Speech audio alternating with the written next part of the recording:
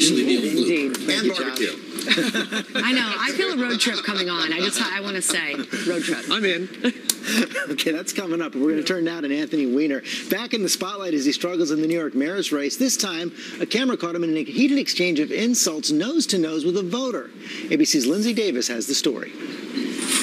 Even with a mouthful of sweets, disgraced congressman and scandal-plagued New York mayoral candidate Anthony Weiner found a way to give a voter a tongue-lashing Wednesday. Well, I'll tell you wait till I walk out till you say anything. That's courage. That's courage. The heated exchange took place inside a Brooklyn bakery after the voter called Weiner a derogatory name and said he was, quote, married to an Arab. Don't use language in front of kids. You have a nerve to even walk around in public. You're a perfect person? I'm not You're my perfect, judge? but I You're didn't- my I judge? didn't What do what you rabbi did. taught you that? You talk Thank to God you. and Thank work you. out your problems, but stay out of the public eye. Wednesday's verbal volley may have been the final straw for a campaign already in freefall. Just 7% of voters here now support the one-time frontrunner after he made national headlines admitting he continued sexting with women even after resigning from Congress in 2011 when he was exposed for doing the same thing. You're a bad example That's for the your people. judgment? No, that's obvious. Okay, Your that's behavior why we is have a deviant. You're going to judge me. I'm not running for office. What you did is Ask deviant your behavior. rabbi, ask whoever who It gets has to judge nothing me. to do with me. Ask my rabbi. I'm not judging you. I'm telling you what you did is deviant You're calling me behavior. deviant. That's not Stay judging out of me. the public.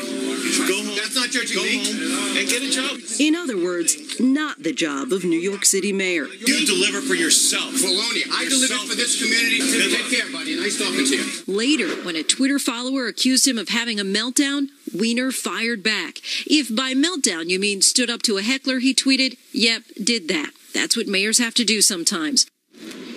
Those remarks that Weiner calls vile and racist were about his wife, Huma. And it's worth noting that Weiner said his wife would be joining him on the campaign trail several times.